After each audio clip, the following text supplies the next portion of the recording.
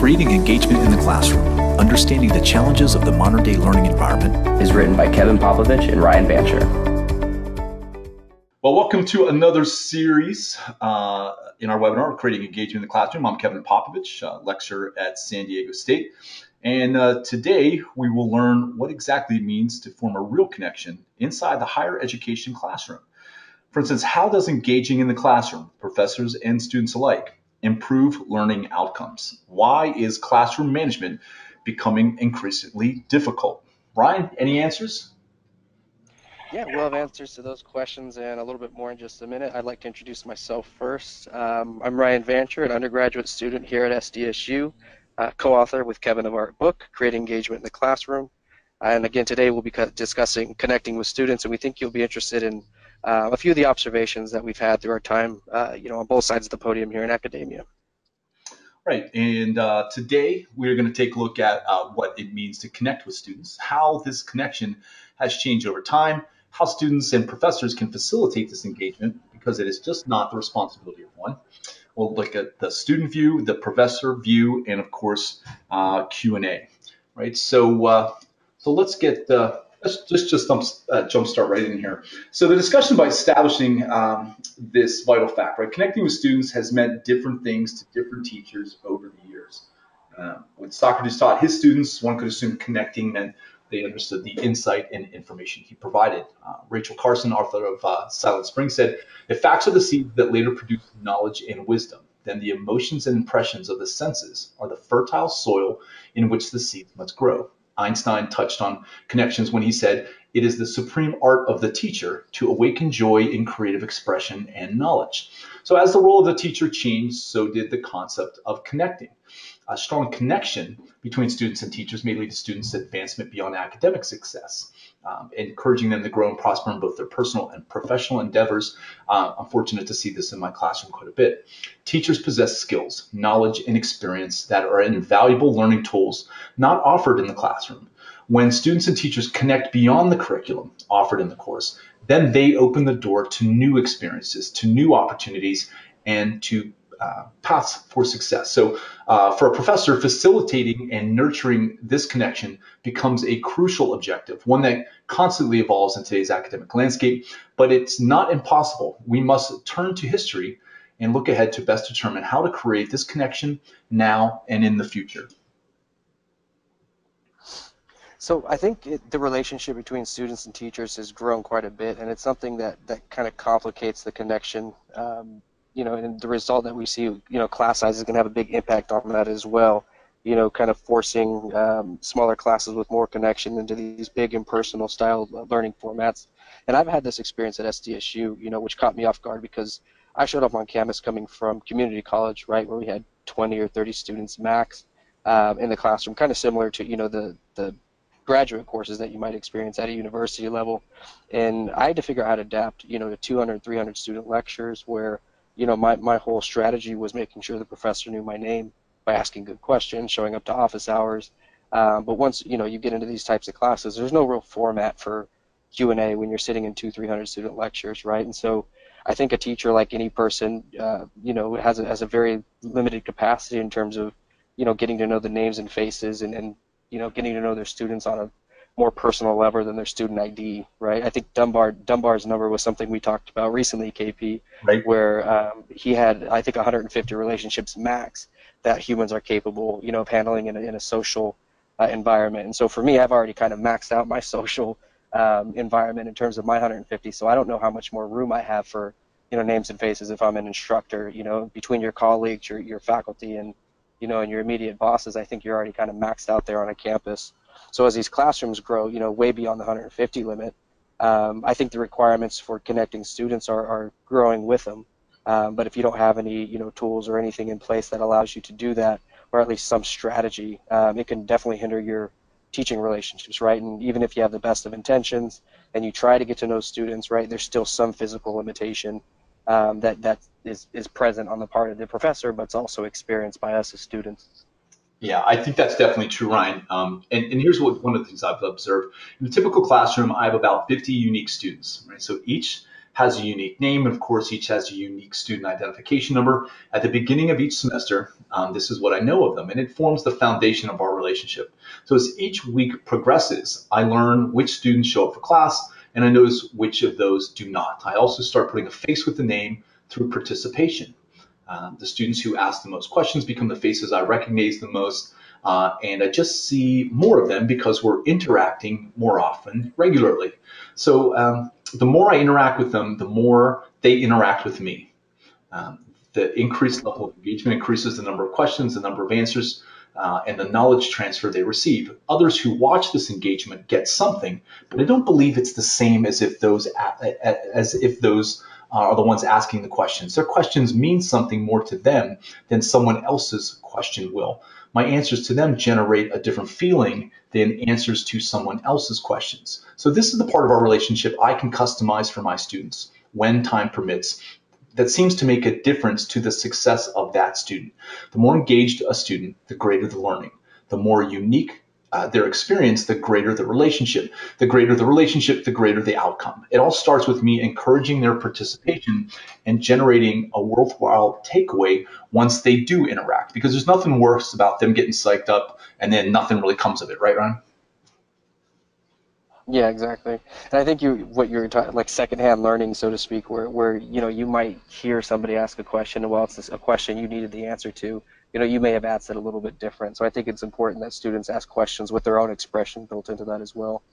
I've also admired educators, like you say, who try to shake up classes quite a bit, right, with these unique strategies to try to reach their students. I think these kind of professors, they really understand the importance of tapping into the back end classroom tools, right? Right. Things that aren't really put in place by the professor, but that the students choose to opt into.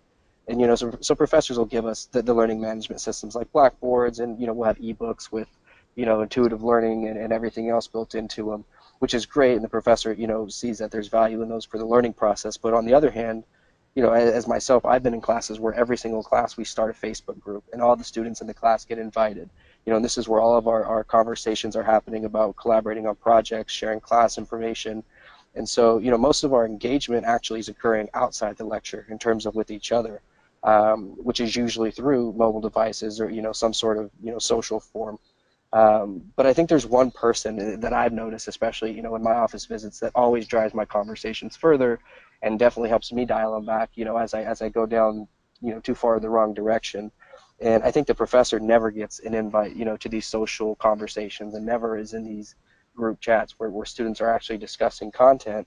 And I think it's, a disservice to, both the students and the professors that there's these conversations happening that both sides aren't participating in.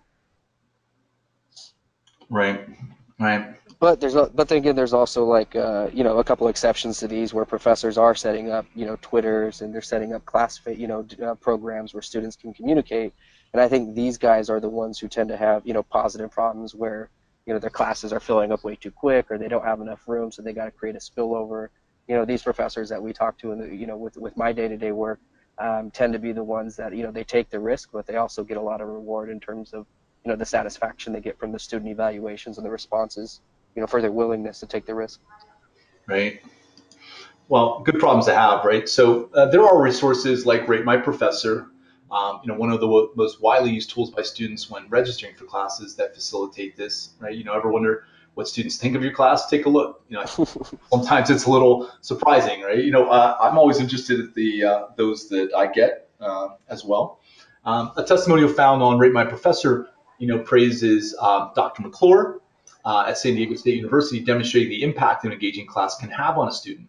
Right, so here's what one of them had to say. By far the best method teacher in the credential program. It was a blessing to have her. We learned so much from her. She is extremely knowledgeable and does everything she can to help you succeed. I actually looked forward to going to this class as it flew by because we were learning and having fun all at the same time. Right, nice quotes to have. I'll tell you, I'd love to be able to hear more of those types. And here's another we got from a student working together with other students on projects, live chat rooms and study groups, and the best way to engage other students. Says Derek Argonza, graduate student at State. Social media groups are also very useful for planning events and outreaches for students that have specialized hobbies. In the end, it takes leadership out of outgoing students and professors to create a welcoming atmosphere to make sure that nobody is left out. So Ryan, you tell me, from your perspective, what are some of the techniques that you've experienced or heard of that professors are using to create engagement? Actually, one of the more unique ones that I found that actually doesn't take technology at all, it just takes a little bit of creativity and some organization, was from a professor named Tanya Renner. So she was brand new to the biology department at SDSU, and she was actually an alumna of the campus as well.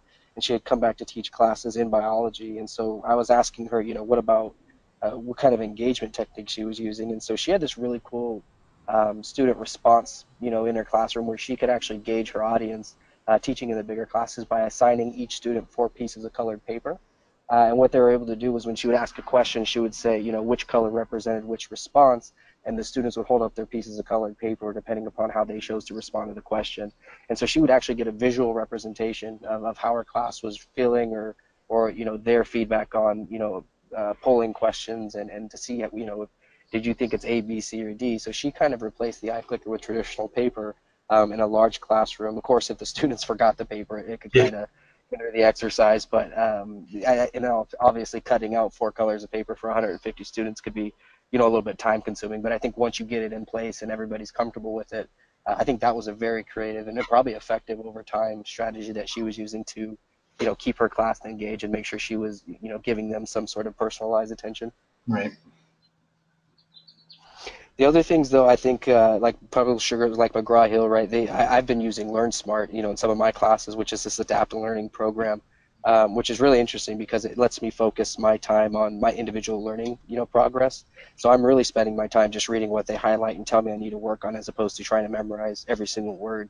And some of these approaches, in combination with unique creative, engagement strategy, coupled with, types of technology that can help you adapt to the individual learner.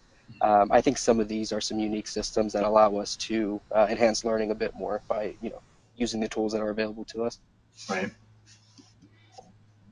Then there's inside the classroom, right? The tools like CourseKey, flexible Q&A system is very helpful for me, and allows me to easily administer real-time formative assessments that offer visual results, right? As soon as the last student response is submitted, and I got to tell you, this is one of the easy wins that I'll tell you, because I for instance, my classes, I teach a 2.5-hour lecture, and even when I'm on, I still remember what it's like to be in a seat for 2.5 hours, trying to take a look, really trying to stay engaged, and breaking it up with just quick polls on, hey, what do you think about this, A, B, and C, or being able to put a 5 question quiz together, and then being able to go through the results step by step. So, for instance, I'll throw up a quiz, and it'll have A, B, and C.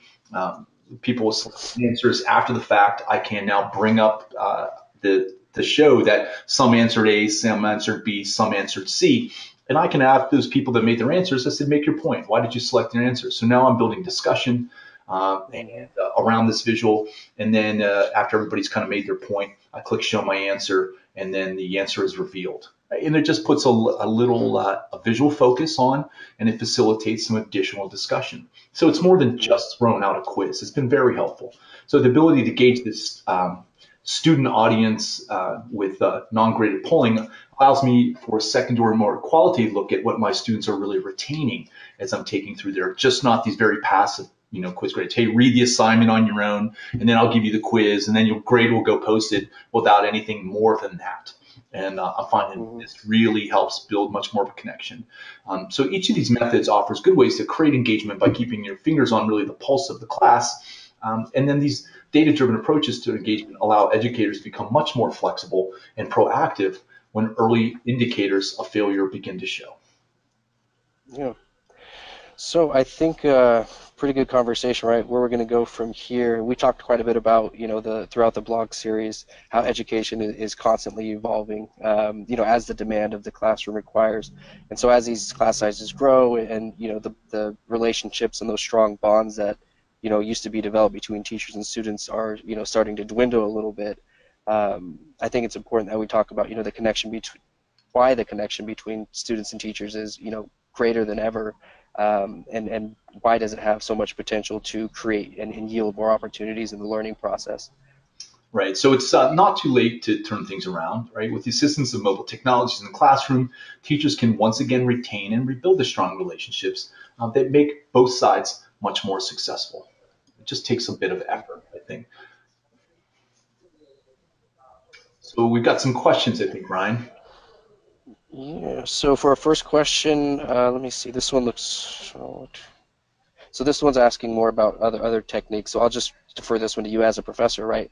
And you teach creativity and innovation. That's got to be a pretty difficult subject. It's doesn't exactly have formulas built into it. So Right. I'm curious, how would you stimulate your engagement in the classroom? I know you talked a little bit how you use the Q&A and the polling systems, but do you have any other techniques or activities that are in place that consistently generate results? Or I think they're just looking for what are the outcomes of your techniques that you were mentioning?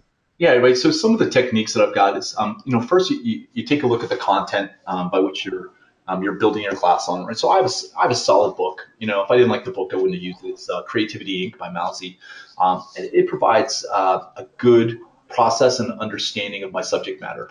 I supplement with that with some other articles, and I can't tell you how many times I get comments from students to say, "Hey, that thing in the article, it's just like we learned in the book, right?" And there's also some kind of magical validation because somebody else outside the book said what the author said in the book. But it's Yeah. nonetheless it's something that breaks it up. So instead of just 2.5 hours on subject matter, there's maybe 20 minutes, a half hour on the book, and then there's a quiz on the book, right? So we have some discussion around that material. Then there's a related article, different perspective, different information. It's a little bit of a quiz and a Q&A on that. Sometimes I have the students teach that portion instead of Mhm. just me doing the lecture, right? We kind of turn it around a little bit. Students tend to react very well to that.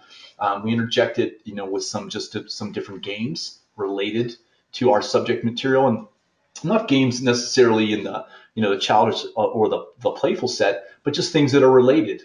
For instance, as you said, the class I teach, creativity and innovation, can be a little challenging.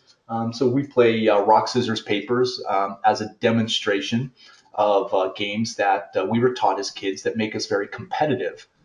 And then there's a variation of that game called Tiger Fireworks Hello that my dear friend and colleague Akshay Satish had taught me, and it's a game of collaboration, same gesture but a different goal. And it's things like that where we're having fun in the classroom, but it's to make a point.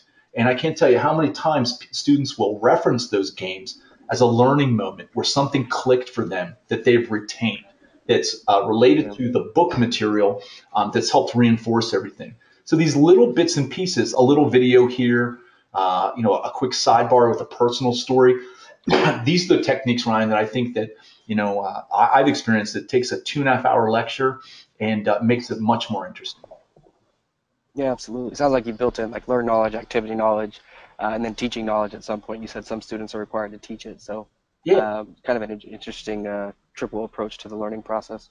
right. So here's one for you, Ryan.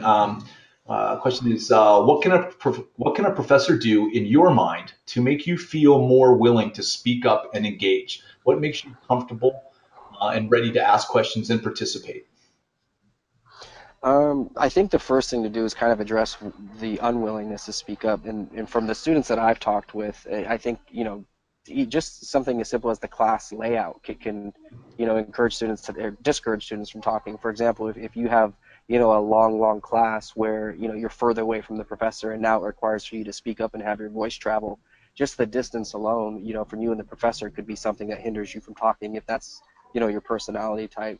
Now, for me personally, I'm more of a type A student in the front that always tries to raise his hand, so No. I've never had that problem. But at one point when I had my health issues, there was a point where I jumped to the back of the class where I didn't feel as confident, I didn't feel as comfortable in my own skin, so to speak, and so I had to find other tools. And when one of my classes, the professors had one of his GAs run a Facebook group for us. I noticed I was, from the hospital bed, I was able to contribute to the classroom conversation, plugging into the live lecture capture that, that's done through Blackboard. I Right. was able to ask questions, that I couldn't ask from class. And I just always think, how many more, I've had professors talk about, in my Blackboard forums, I get these students who speak up, and when I try to find them in class, I have no idea who the face is that goes with that name, Right. but they've got something really powerful to say, in the forums, but I never hear them talk in class. And I just think the student expression, you have to kind of come from a point of, how are students preferring to express themselves? And today, it is digital. Very few, it's sad to say, people can you shake their hand and look them in the eye, but they'll connect with you on Facebook and LinkedIn and say hi, and they'll figure out what you guys have in common. They're just a lot more comfortable in their skin, through a digital medium of expression. And so I think it just boils down to one, considering what are the root causes of that are discouraging students from participating, and then two, figuring out, how can you alleviate that, and then finding the methods that they're already using, whether you know it or not, and just plugging into those yourself to get that kind of expression that you're looking for. Right. Yeah. Good insight. Well, that's what we've got for today so far. Thanks for all the questions, and there are more answers on our website, in the blogs, and on social media. So this wraps up our third webinar in the series. And even though this one's wrapping up, our conversations still continue. Ryan, we can send them to where? Where are we sending people today?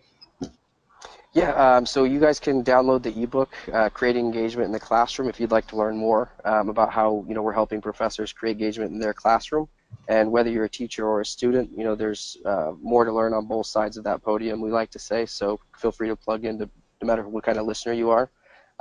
You can contact us and add comments to the blogs on our website at creatingengagementintheclassroom.org, or just simply follow the conversation on social media by using the hashtag creatingengagement. So I think those are kind of the best places to get started, and then feel free to reach out personally, obviously, if you'd like to contribute to the conversation. Of course. So Ryan, thanks for another interesting conversation. Thanks to everybody for joining our conversation, and please consider sharing this with your fellow educators and students so they can share their expertise, opinions, and experiences as well. Thanks, everybody. See you, Ryan. See you, man. Thanks.